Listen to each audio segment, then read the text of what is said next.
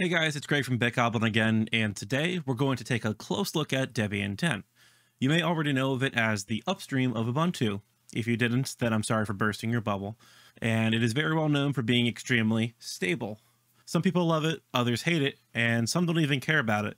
But most importantly, I love it. And today I'm going to show it off to you all to see if you like it, or at least get you interested in trying it out. You know, get your feet a little wet. You smell that? It smells like a bit goblin. Old Faithful, stable as a rock, older than dirt. There are plenty of names and descriptions for Debian, usually referring to its age or at least its tendency to have what many consider to be an out-of-date software selection. Originally created in 1993 by Ian Murdoch and currently on version 10, codenamed Buster, Debian's primary focus is to provide a Linux distribution that is stable, which in this context is referring to its lack of major changes to software and not at all referring to its uptime and reliability while running in production environments. Though, to be fair, its stability in this sense does also lend itself to a better reliability too. After all, there's nothing more reliable than something that doesn't change. More on that later though, don't worry about that yet. There's plenty more background and history I could go through on the project since it's been around since 1993, which is going on 30 years now. But I'm not going to go into all that since that's kind of boring, so let's get right on ahead into actually setting up and using Debian. Moving on to installing Debian, its process is kind of sort of similar to that of other Linux distributions, although with an older looking skin, and the installation options are in a bit of a different order than others you may have worked with before. After downloading the installer image of your choice and then booting into it off of a flash drive, you have options for your typical ncurses text-based installer or a graphical installer, which is a little prettier, and both of which will easily guide you through the installation. Although it is a little bit different, there are only really two notable things about the installation process. First, watch out for the software selection screen. This will automatically grab groups of packages to give you a more complete baseline closer to what you need. Here I'd recommend selecting the desktop environment checkbox by pressing the spacebar, and then scrolling down one to select the GNOME or a couple more for the Cinnamon desktop environments. And in case you're unsure, GNOME is a bit more of a new agey desktop, and Cinnamon looks a lot like Windows does. The only other thing of note here is the screen that asks you if you'd like to participate in the Debian package survey, which actually, now that I think of it, comes first, so there you go. You can decide for yourself if you want to choose yes or no. It basically just sends the Debian maintainers a list of the installed software on your system that they then use to decide which software to include by default in their installation images. I would trust them with this data personally, but I also don't like sending extra information, so I usually go with no. After installation completes and you reboot your system, you'll be met with your standard Linux login screen. So let's log in and start poking around. How about that? Let's have some fun. All right, so we're sitting here at the Debian desktop with the GNOME desktop environment. Beyond the desktop background and theme that kind of goes with Debian, there really isn't a whole lot special here. Like, there are no special extensions and other things added to the base distribution that you wouldn't find on other Linux distributions with GNOME. Now, of course, with Debian and other Debian-based distributions, you do have access to the apt package manager, which you use to install packages and update your system. In case you're not familiar, you do like a sudo apt install, say Chromium, to install the Chromium browser. To uninstall the packages, you use apt purge. To remove unneeded packages, you use apt auto remove.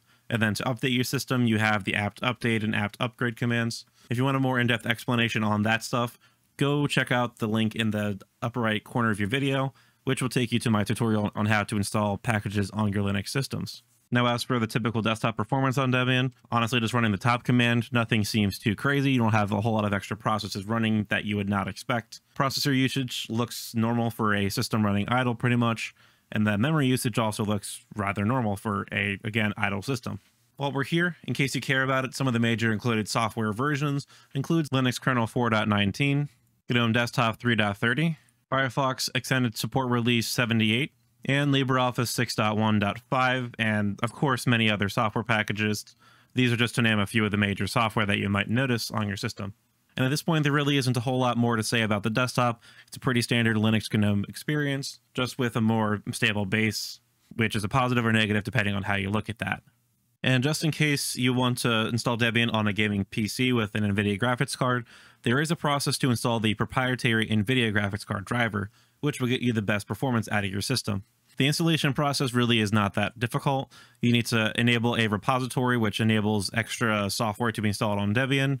And then all you need to do is run a couple commands, which will install the NVIDIA graphics driver and anything else it needs to run properly on your system. As for the AMD graphics card drivers, you can install the proprietary versions, but it's not necessarily recommended because the open source and proprietary graphics card drivers for AMD both perform very well, but the proprietary version only unlocks extra features like Radeon Chill and all that extra stuff that you probably don't really need or use that often. So it's recommended just to stick with the open source version, which is more officially supported in Debian. I will leave links to the NVIDIA and AMD graphics card driver installations in the video description below. So now that we've briefly gone over what Debian is, the installation process, and using it a little bit, let's discuss why you'd want to use Debian in the first place. After all, if the software is super old and there are constantly improvements being made to things like Firefox and graphics card drivers, why would you want to stay back on older versions? We've been told for years to keep your software in OS up to date for security patches and such anyway, so what gives? Well, the first reason something like this would be useful is for a business server or a workstation, where your workflow and processes and especially uptime are more important than getting the snazziest and flashiest latest features. This is a lot more common and more important than you may think. You do still need to patch your systems routinely for security reasons, and OSs like Debian will supply security patches and bug fixes, but will also not make any major feature changes to their software stacks unless absolutely necessary, so your systems will still work the same way as before until you're ready to plan for and execute the major updates, which in Debian's case is about once every 2 years or so. The other use case is someone who just wants a computer that just works. It sounds simple enough, and setting up a working system is pretty easy these days with plenty of operating system choices available. But how frustrating is it when you have a perfectly working system suddenly brick itself due to Windows updates? And the comparable thing here for Linux users would be updating an Arch system that requires special attention, and you've somehow missed the notification warning of said attention needed. It's terrible and honestly heartbreaking at times when you just want to get stuff done, play some games, send out some emails, whatever. And I can personally attest to having laptops that honestly I wouldn't touch for a week or two, or maybe even 3 weeks. And coming back to it, needing to install tons of packages with gigabytes of download size, and it takes a while to install. Some of us really just don't care so much about constantly maintaining a software stack, and would just rather set it and forget it for a while so we can just use our computer. This is not to say, of course, that rolling release or at least more frequently updated operating systems are bad, because there are certainly valid use cases for them. The first thing that comes to mind for me is if you're a gamer that needs the utmost performance for whatever reason, having access to updated graphics drivers can really help with that. Or maybe you're working with a system using bleeding edge hardware that just simply doesn't have the driver support for Linux distributions with an older LTS kernel version. Sometimes you just have to use newer software versions for that. And of course, as with anything else in tech, there really is no right and wrong. Now to wrap this up a little bit, you may be curious, what do I think about it? Well, it's actually what I use for most of my servers in my home lab actually, and I've had really good experiences with it over the years. Although, to be honest, I've been fanboying recently over Alma Linux, and that's kind of making headways in my lab, but Debian is still a very, very strong part of my infrastructure. As for desktop and personal computing uses, I've honestly been deferring to Pop! OS, since they have more updated packages, which has served me better for the high DPI display on my travel laptop, NVIDIA drivers on my gaming laptop, and on my desktop, I've actually sadly been using Windows, since that has been working the best for gaming and video production and all that kind of junk. But maybe Debian will make an appearance here soon, since I've been thinking about transitioning off of Windows for a bit now, and I kind of like the idea of having like an LTS distribution on my desktop.